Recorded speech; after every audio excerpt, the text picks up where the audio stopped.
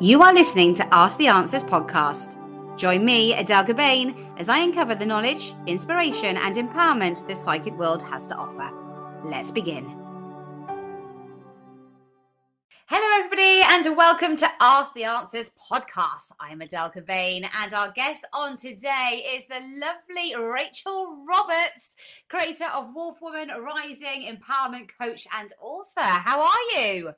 Oh, great. Thank you so much for having me. Oh, it's lovely to have you on board. I've been reading so much about you and intrigued to know more about what you get up to, because there's so much that we can get through in this podcast, and hopefully telling people so much about empowering them and how to use maybe something that they haven't used before within themselves, and finding out a little bit more about how to go about that. But I don't want to obviously burst the bubble, because we're going to go back to basics and find out where it's all come from with yourself. So Rachel, tell us a little bit about yourself and what you do.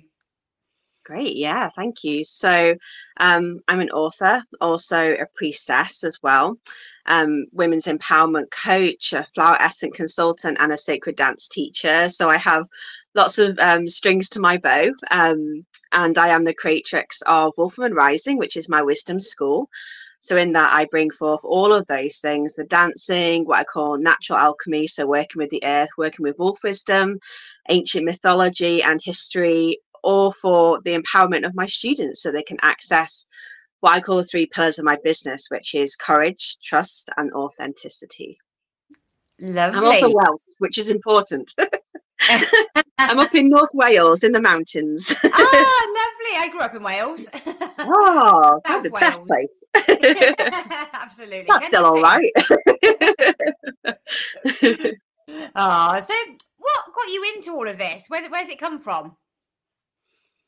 I mean, I've always loved history, and I've always loved dance and nature. So I think they've always been interests, since I was a young child. I was one of those, children that, was out in the garden, making kind of mud pies and flower potions and talking to my imaginary friends that, everybody thought were imaginary. And now I know that they are just other beings of a kind, that were there and present and with me. And then I think I've just pursued those interests, and it became very apparent for me in my teenage years that I wanted to not just have those as interests or as hobbies, those things that I found intriguing about the world, but I wanted to really share them in a way that was empowering and inspiring for other people.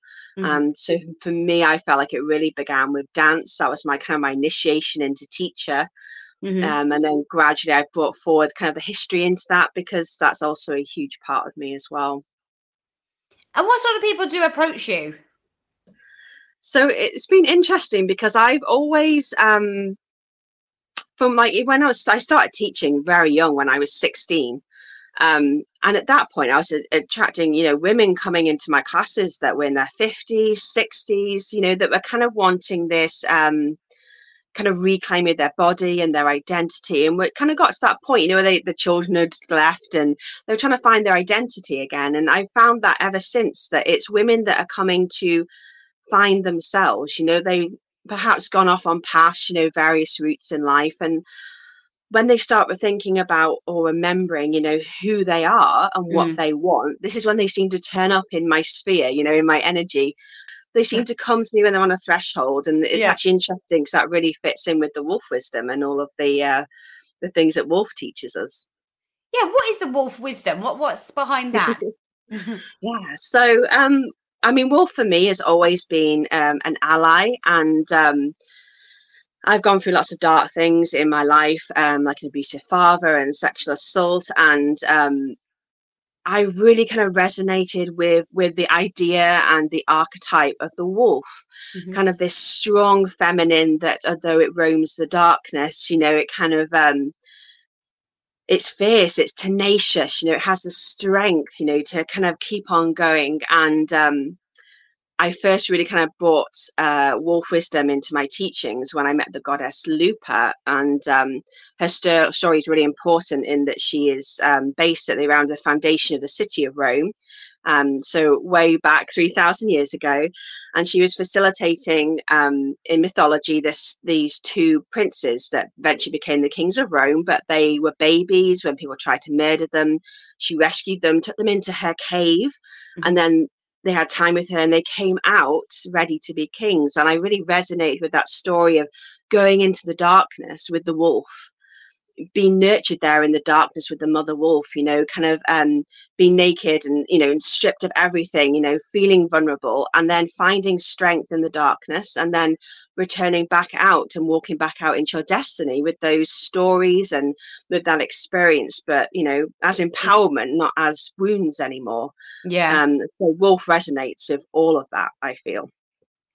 And I mean, it's lovely what you're saying there about when people are feeling lost in life or gone through traumatic times. It's quite easy for people to not have to face it and to brush it under the carpet, but obviously it can then impact you in your life in many other ways, which might not be a very positive way. So getting people to, I don't know if it accepts the right word, but to address it and to come forward and, be involved with some of the things that you do, takes a lot of courage, a lot of guts for a lot of people to share maybe what they've been through. Yeah, definitely. I mean, and that's what the wolf embodies and can actualize in you is courage. Like I said, that strength, that tenacity, that ferocity, because we do need that. When a wound is dirty, we have to clean it out, and it can sometimes be painful to clean it out, but it will fester if it is left, and that wound can become an empowerment. It can become something that actually is, our threshold, our pivot to something even better, more powerful. And getting your voice out there, obviously very important for people to know the sort of things that you can help them with, because I know there's some people in my life that I know they've gone through traumatic times and they haven't dealt with it, and it does impact their relationships. And sometimes when you've meet up with them, and when maybe you've had a couple of drinks, you've been socializing, they feel a bit more relaxed to come forward and tell you some of the things that they've been through, but maybe haven't told their actual loved ones. They're like, well, I've been through this, but they don't know that. And letting people know it's okay. But I suppose lots of people are quite proud. They don't want to, especially with a guy, they don't want to maybe show or say what they've been through, and for their partners to worry about them.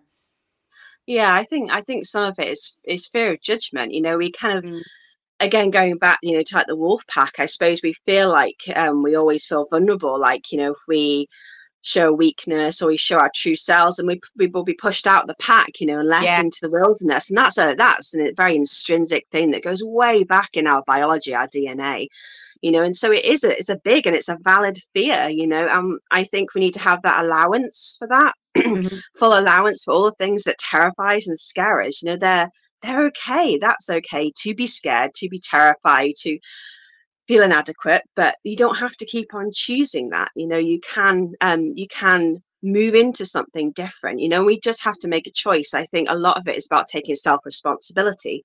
A lot of the time we're waiting for someone else's permission. We're waiting for someone else to do it for us, or to shove us in that direction. But healing journey, you have to be responsible for yourself. No one else can do it.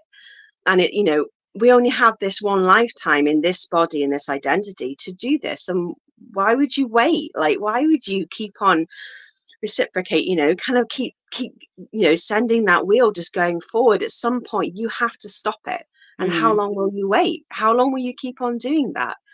But I was talking to someone the other day about like how often, these situations, these scenarios are like putting ourselves, in a cardboard box. And eventually we'll get so used to that cardboard box that we won't want to step out and go into the freedom of the outdoors. It actually gets easier and comfier to stay in the cardboard box. But one of my life examples, with sexual assault, is that I could still be absolutely terrified of men. However, if I hadn't chosen to go there, I wouldn't have met, the amazing men that are in my life right now that have contributed so significantly. And I had to heal that, because that one person that attacked me is not men in general. And that goes the same for any wounds. Although that wound is valid and it did happen, and we need to look at it with love and affection. There is a point where you have to move on and you have to open up to the possibility and the potential of after. Yeah, no, absolutely. What sort of things do you do when people do come to your courses or workshops? If people are thinking and listening to this thinking, yeah, I can relate to this, and I have been through a lot of hurt. I don't know how to deal with it. I don't know how to approach it. I don't know what your courses could maybe benefit me in some way. So what would you say to that? So I use kind of 3 different methods. The first one is ancient mythology. So these are stories in the past, especially the stories of the goddess. And I think learning them and relating to them can be a powerful tool of healing, because in ancient times people were telling stories around the fire. They didn't have TV, or sadly they didn't have podcasts. So instead they were talking to each other. They had this community where they were telling stories, and these stories were important because they were relatable. They were kind of a personification of real stories. So people would listen to this, like say Inanna's descent into the underworld or Lupa's descent into the cave. You would hear that story and go, wow, I really relate to that. It sounds like me. I can see myself in that story. And then by seeing how they say return out of the cave, or how they heal, or how they get empowered, it gives you a moment to think, wow, it's possible for me to do that too. And it gives you an example and inspiration. So this is why I share ancient mythology and history. So you can see all the many pathways, all the many women that have been before that have done it. I know your pathway is unique, but there are always people that have done something similar before that can show you how it's done, what's possible. And then flower essences, nature alchemy is what I use. So flower essences, the essence is the soul of a plant. So like in herbal medicine, you use the chemicals. With flower essences, you use the soul of a plant. And I believe that each flower has a different remedy that can support you, and there'll be a remedy that matches the vibration of whatever it is you're going through. So for example, there's borage flower essence. That is the flower essence healing of courage. So if you're feeling that you need courage, or you need to access in yourself, you would take the flower essence as a remedy. Take a few drops, and would help you access and open up that part of you inside. And I think they're amazing. They're powerful, because really you don't have to do anything apart from meet them and be open to receiving. And then my third pathway is dance. So dancing for me has always been kind of my go-to for when I need to switch off my thinking head, switch off my brain and all the thoughts that aren't helpful, come into my body and listen to the wisdom of my body. What is my body trying to tell me? How is it trying to support me? Sometimes you can use it to access the places, we often store, wounds or trauma somewhere in our body. But also you can use your body just to remind yourself who you are, the gift of you, like just the joy of being in your body. It can offer you that as well, just to, if you ever had that moment where you've just put on your favorite music in the kitchen and you just had a really good boogie, and afterwards you just feel so good because no one was looking. You weren't bothered about anybody looking. You were probably twerking with the spoons while you were cooking, and you just had that joy, and dance can do that. So those 3 is what I offer. And I think everybody is unique. And we all have our different ways. One way doesn't fit everybody. So I do think you need to really kind of really get in touch with yourself, listen to yourself, and see what resonates and what aligns. And you can use a different thing for different kind of healings or empowerments. You may want to go to one thing one time, one another. We're not obliged to anything either. That's important. We change, and we'll always need something different for each situation. Yeah, I'm sure there's lots of people that think, oh, I wouldn't feel comfortable dancing in front of people. I'm not a dancer. But I'm sure there's been times when you've probably seen somebody almost be like that, but over maybe a period of time have been able to then suddenly let themselves go and feel comfortable dancing in front of other people. Yeah, and I think in my dance classes, often people will come the first few times, like that, feeling a little bit like, nervous and apprehensive, and sometimes even things like shame come up around their body, and that's completely normal and natural.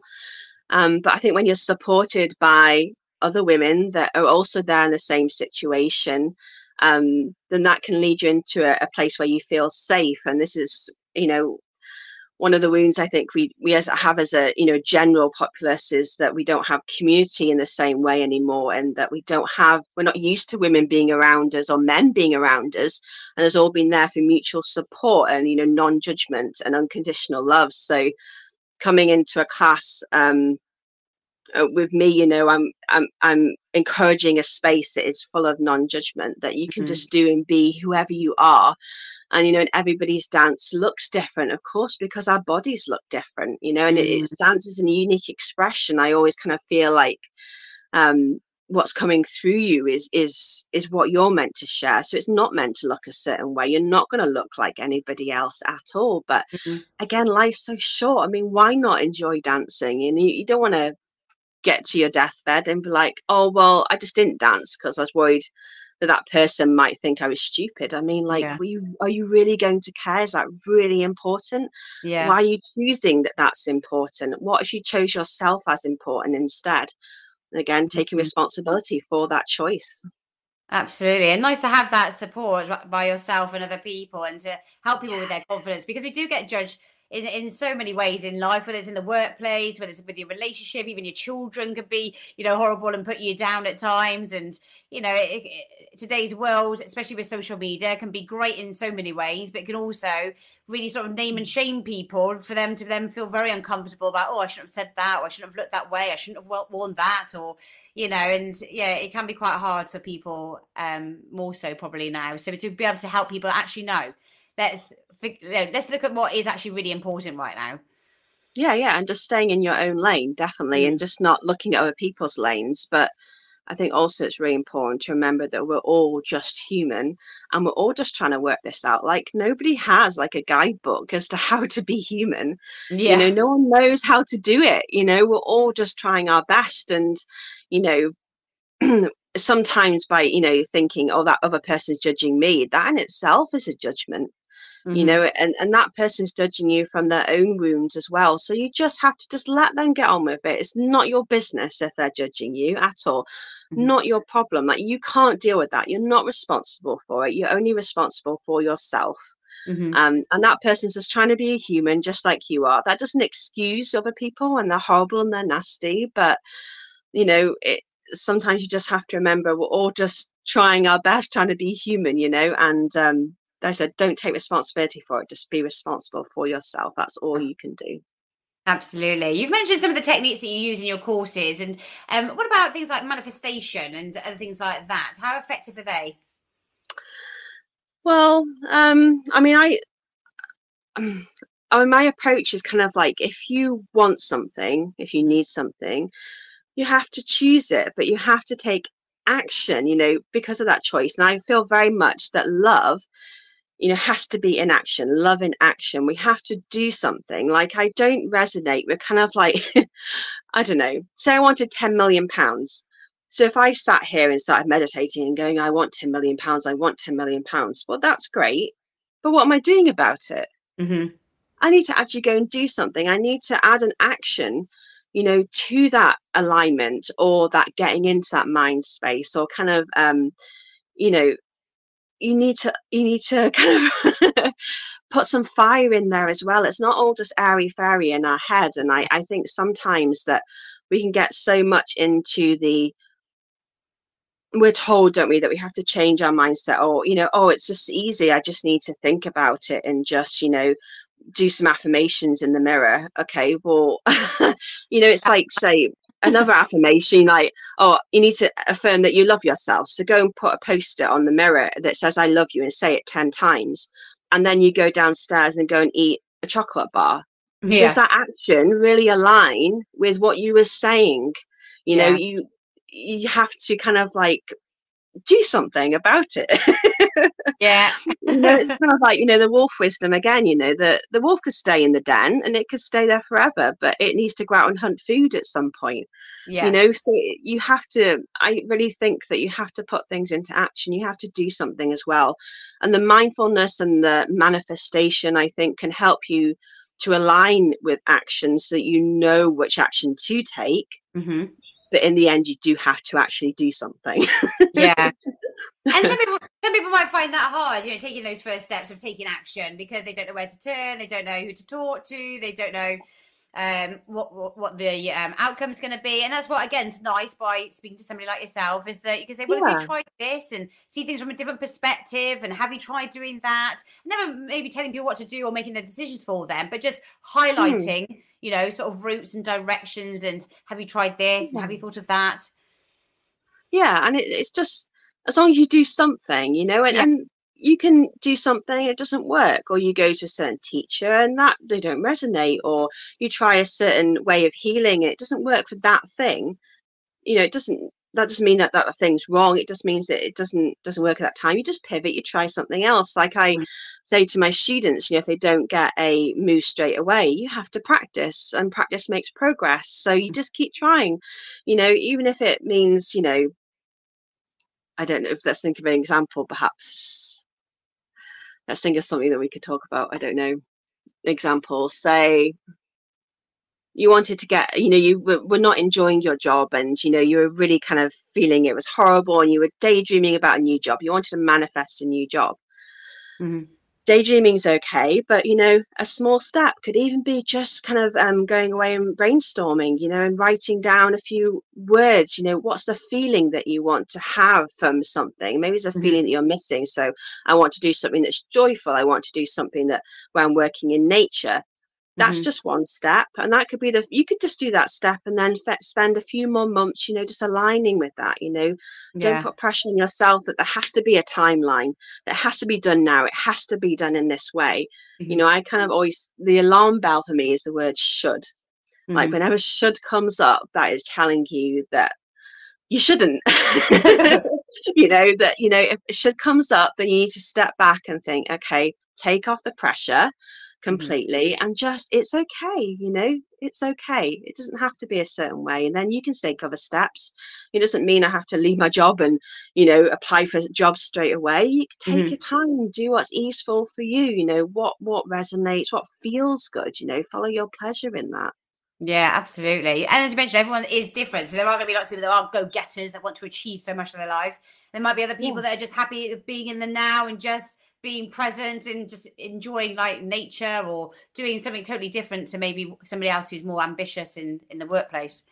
Yeah, definitely. And that's the wisdom of wolves, you know, that the wolves share, that in the pack, you know, everybody kind of has a role, and that role isn't like you have to do this and you have to do that. It's what resonates with them. So there'll be some that, you know, like the big kind of bulky wolves. So you often find them at the front, you know, of the pack, because they're going through the snow to clear it out the way. You'll find, you know, some wolves will go off hunting, you know, while the mama wolf is kind of like, you know, with her babies, you know, in the den, and she can't go off hunting when she's, you know, breastfeeding. So they all have their different roles, but they all contribute, and Mm-hmm. everybody's welcome in the wolf pack. You know, they all like the human body, you know, our hands aren't trying to be, you know, our teeth.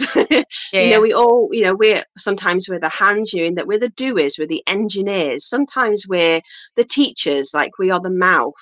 Sometimes we're the heart, so we're the caregivers. But every single part of the body is needed, you know, and it all offers its own unique Mm. difference. And the difference is what we have to give. That's our most valuable asset, is our difference. You know, we're not all matchsticks. We're Yeah. offering something different, and it all is pieces of the jigsaw that all come together. And if we aren't our difference, we can't truly offer, we can't truly contribute, and we aren't going to feel fulfilled either. That's the Mm. only way to make a difference and feel fulfilled, is to be our own unique, you know, self. Yeah. And we will change over the years as we grow as people. You know, how we were, you know, Hmm. in our teens is not necessarily going to be how we feel and how we Hmm. are later on in life. I know when I was speaking to some old school friends the other day, and it's funny how they still remember you and think that you're still that person from school, but yeah, you've experienced and done so many different things. It's like I am the same person, but you know, you've grown and you've developed, and you might be totally different to how they remember you. Yeah, and you're not obliged to your past Yeah. at all, you know. And again, it's having that allowance, you know, for where you are and your growth and who you've become, and just being curious about that, you know, where, and those people that knew you in the past, yeah, they are knowing a different aspect of you, but again, that's just what they know. They don't, either they'll choose to get to know the new you, or they won't. They will leave. But again, that's not your problem. That's not your responsibility. You just have to, we can only work out what's going on within us, you know, and just open up to the potentiality of what we can be, you know. But like I said, we're not obliged to anybody else Yeah. at all, including our past self. Absolutely. Now, you've also written a book. Tell us a little bit about the book that you've written. Yeah, so well, I'm currently just finished the third book. Oh wow, you're on a roll. I am. So the first book, which is out now, is about Lupa, the she-wolf of Rome, mother of destiny. So she is that guise that I met when I was going through a part of my life where I'd been made redundant from what I thought was my dream job. And I didn't know what to do. I was like, who am I? Where am I? And she came to me and helped me kind of really step into my destiny. Now, as I explained a little bit before about her mythology, so she's connected to ancient Roman mythology, which is one of the histories that I like to share and I like to explore with my students. And that's all about kind of her story. So I retell her story from the perspective, you know, her voice, because very much in the ancient tales, majority written by men, it's a very male perspective. It's a very Roman perspective. So I give her a voice, and I give the kind of tools and tips to connect with her, to embody kind of the mother wolf, or to call her in as a guide, as a guardian. And then the second book, which is out in August, called Wolf, is an inspirational guide in how to embody your inner wolf. I've got them both here, actually. I don't know. But yes, that's kind of, I explore kind of real wolves and how they can be an inspiration, an example, you know, the kind of the pack, and how we can embody kind of the archetypes that they offer, the lessons that they have, and you know, like how to connect to our own unique howl, how to be a diverse and different self. Yeah, there's always howling involved with me. Oh, brilliant. I love that. Always comes out, and the dogs start joining in my village as well. Brilliant. But yeah, so it's that book is really about how to access your courage and your trust and your authenticity by exploring how you can be wolf, you know, in your life. And you'll find lots of different ways to explore, you know, kind of what wolf might mean for you, and what you know, what you can do, you know, in your life to access courage and trust and authenticity. And then my third and fourth books are going a bit more into the Roman mythology. So it's exploring more gods and goddesses, you know, in the Roman pantheon. So ancient Rome, so like, you know, Jupiter and Juno and Mars and Diana, which, you know, some people might or might not know, but, you know, these are ancient kind of energies, you know, divine feminine and divine masculine energies that, again, you can call in and learn about their stories. So listening to their stories, listening to the way other people have lived and worked and practiced and worshipped in the past, and see if it resonates, and perhaps follow that pathway. Or just, you know, calling in these people as guides and guardians, you know, as guardian angels, if that's what resonates, you know, for you. So yeah, they're my books. They're like my children. I take them everywhere. It's funny. I went somewhere the other day, and someone was like, "Oh yeah, I heard about your book," and I like pulled it out of my handbag, like, "Why have you got your book?" And I was like, "It's my child." I take it everywhere. Oh well, why not? You should be proud of that. You do. Did it take you long to write the books? The first one I did, actually, it was completely done in 3 to 4 months. I did it intensively. So I was at the library like 6 to 8 hours, 6 days a week. You know, I really did full in. But the second book took me a year because I wanted a bit more spaciousness with it. And I was, you know, doing a lot more workshops and kind of, you know, one-to-one clients and things like that. So yeah. It depends. Like in this one I've just written, I've never done so much research in my life. Even my master's was simple compared to the amount, like going through ancient texts, you know, of like men like 3,000 years ago and trying to understand what they're talking about. I mean, it's hard enough trying to understand men now, but 3,000-year-old men is just like, oh gosh. You mentioned there with some of the books that call upon that goddess or who you need to work with. What do you mean by that? Somebody might be listening to the podcast and thinking, when you say you call upon this person or work with this certain goddess, how do you do that? So I think it depends on how you kind of how goddess lands with you and resonates with you. So I know some people kind of believe that like, I don't believe that God has a single parent. I do believe that there is the masculine and the feminine. So there's God and goddess, mother gods, and father goddess. It's kind of that. I believe that the creator holds the masculine and the feminine, and therefore can manifest as both. So I connect to goddess mythology as, connecting to the divine. Some people might kind of resonate with goddess being just archetypes. So they are actually goddesses within us. Mm-hmm. And it's the different archetypes that we can access, like, mother, maiden, crone, lover. So it's aspects of self that you can embody if and when you need to. Mm-hmm. Some people see kind of goddesses almost like, avatars, they're kind of like guardian angels. So they're working on behalf of the divine.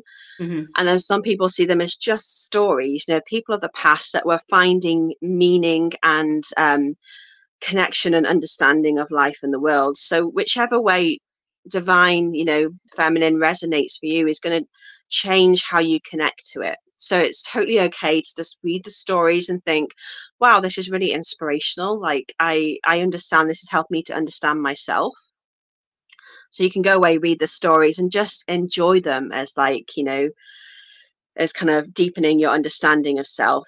You can take, if you feel that you really resonate with goddess as an aspect of the divine, you would therefore kind of perhaps go deeper, maybe into worship and making it a religious practice to connect with the goddess. So, maybe bringing her into your daily life through prayers or affirmation, or, if you're a dance practice or you're walking, or an altar, or, actually connecting to it as a higher being.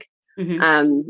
And again, you can ask them, call them in as allies, as in, if you say there's someone in particular, so say like Diana, goddess Diana in the Roman pantheon, she's very much her archetype, her lessons are all about the maiden and about freedom and accessing kind of the freedom of self, and shooting your arrow and direction, and knowing what you want, and shooting in the right direction and finding that, following that. So if that resonated for you and that's what you needed at the time, you needed to access that part of yourself, you could ask her, like, I just, I think, like, I was brought up a Christian and everything was very formalized, and the priest could only kind of say the prayers, but the way I connect to kind of goddess is like, like, say it's Diana, I'd be like, hey Diana, I really need to feel this today. Can you be with me? Can you support me? So it would be like a guardian angel, or you're just talking to your spiritual mate, that's going to come and help you and just be with you. And you can just feel that as a presence, like your best buddy, they're kind of celebrating and supporting you. Mm-hmm. Then in meditation, they might give you signs, they might give you clues, they might kind of give you insight. And any of those ways is completely fine. It's good. It's whatever's right for you. It's a pathway, I believe. They're all different pathways to the same thing, essentially. Yeah. And about energies, is there certain times and periods that are more powerful than others to work with certain goddesses? I mean, or even the wolf energy you mentioned. What about like the full moon or the new moon? Is that something that you work with the wolf energy?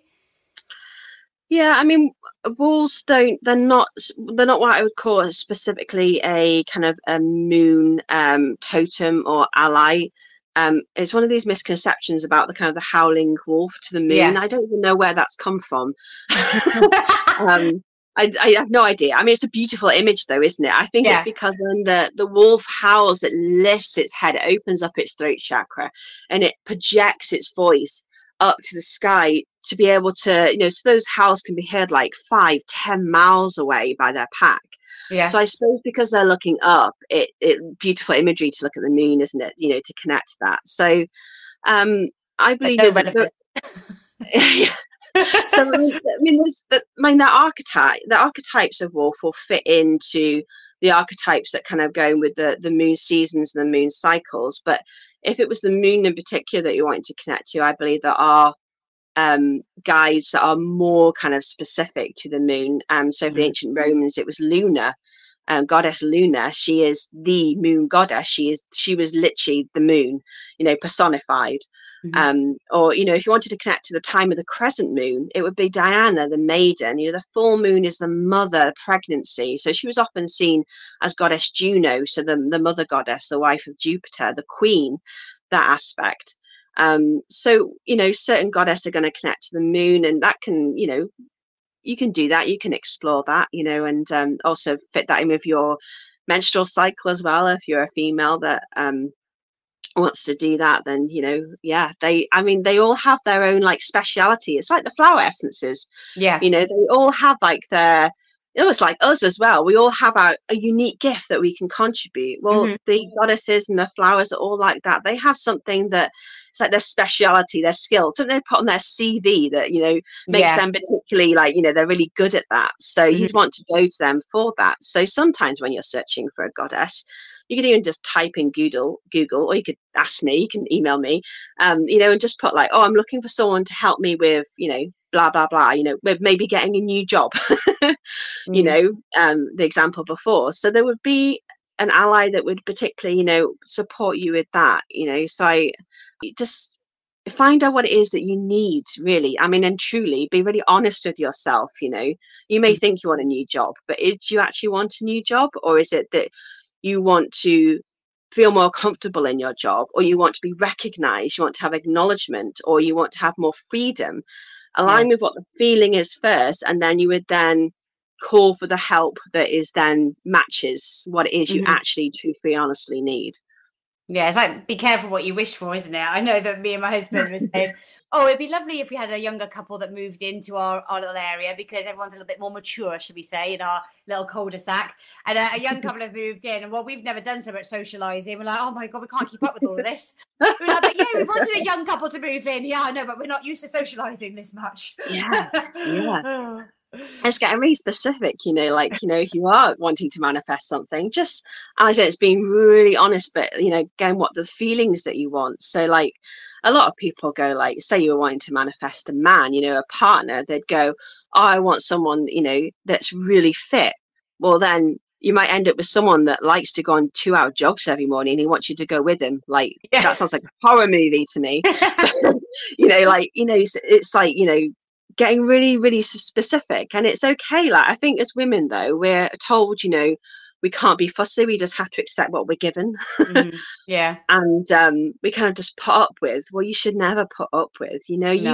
it's more than valid for you to ask for what exactly you want, but you have to get honest with yourself first and then ask. And the asking is the action again. Why do you feel that you tend to have more women come to you? Is it something that you sort of put out there that you prefer to have more women joining your courses, or is it just happening like that?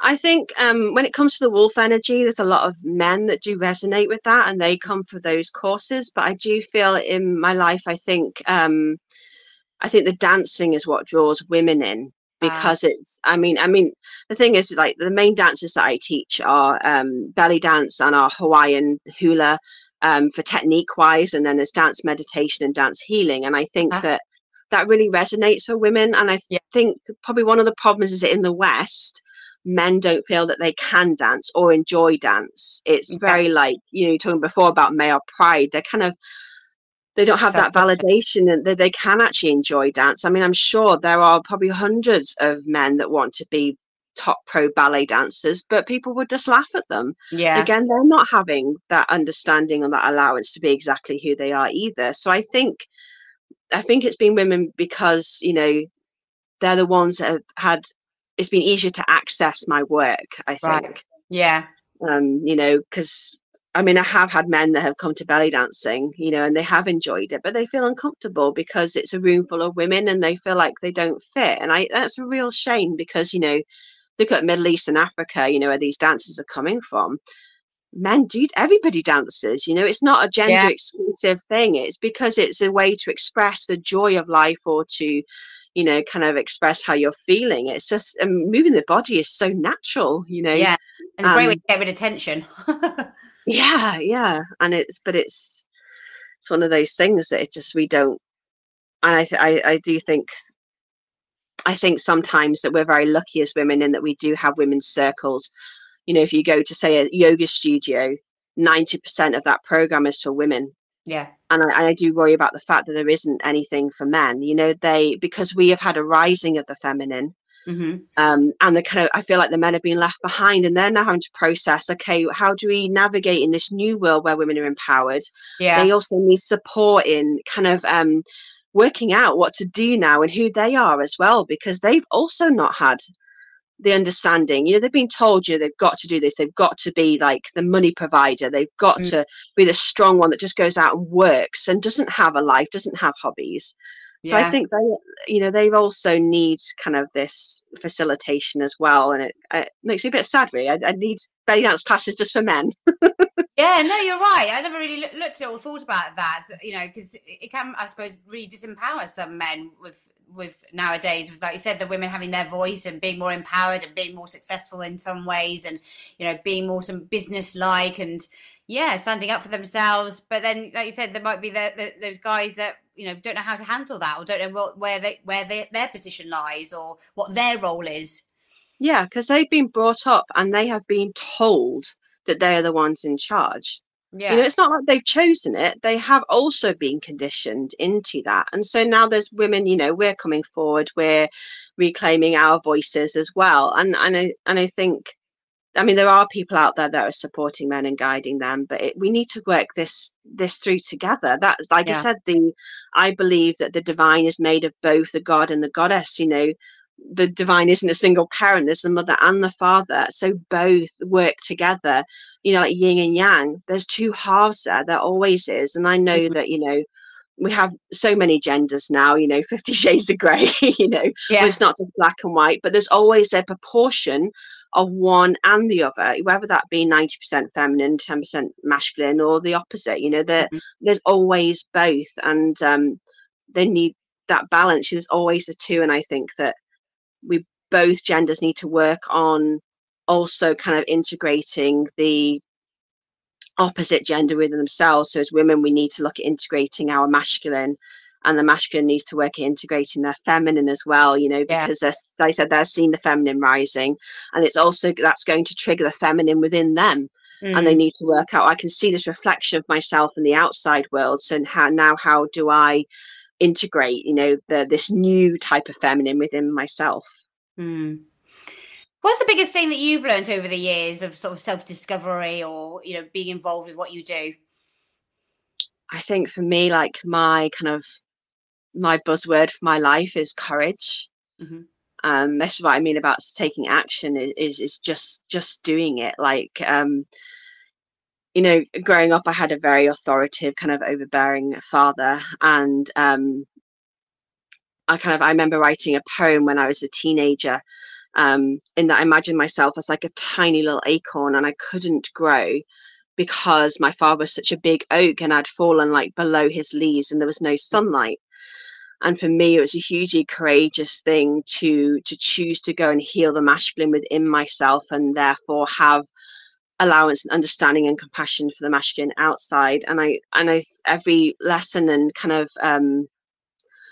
everything that's come up in my life, my experiences have all been teaching me about courage. And I feel like courage is that action, is just doing something, even when it's scary, even when you're not feeling confident, just doing it. You just have to do it. You have to take that step. Like I said, no one else is going to do it for you. You have to be responsible. And just moving through that, I think often we think that, we can be courageous once we're not scared of something. But I think actually courage is doing something even when we're scared of it. Like even if it comes to self-care, self-love, is just doing it even when it scares the shit out of you. Just doing it even when it's hard, even when it's difficult. Yeah.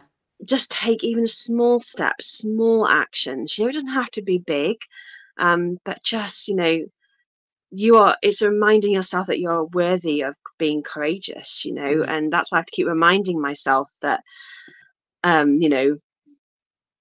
courage is kind of like my way of loving myself. It's saying, like, well, you're good enough, to go and do that. You're good enough to go and ask for that. I'm doing it on behalf of myself. Courage is an act of devotion, I think. That's my biggest lesson. Oh, no, that's amazing. And some people have it obviously tougher than others. We all have our own experiences, our own things that we all go through. But, and I'm very much aware, obviously being a mum myself, like your parenting and the impact it has on your children and things that you think, oh, that won't affect them. You know, it really can.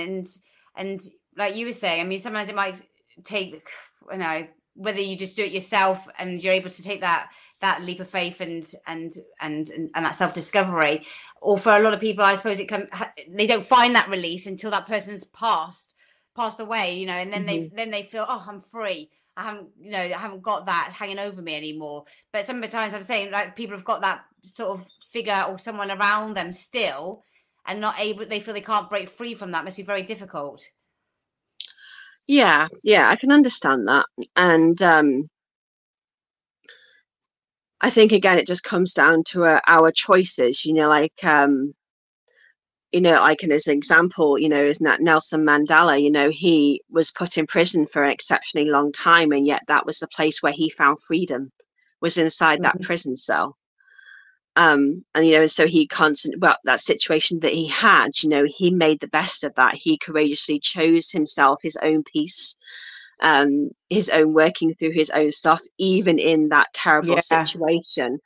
And I think, again, it comes down to choice. And there are some really horrible things that happen in this world, you know, and it isn't easy. It's not easy being a human for anybody. Again, you know, having that allowance, it can be really, really shitty sometimes. Sorry, I keep using the word, but you know, it can be, you know, and it is hard.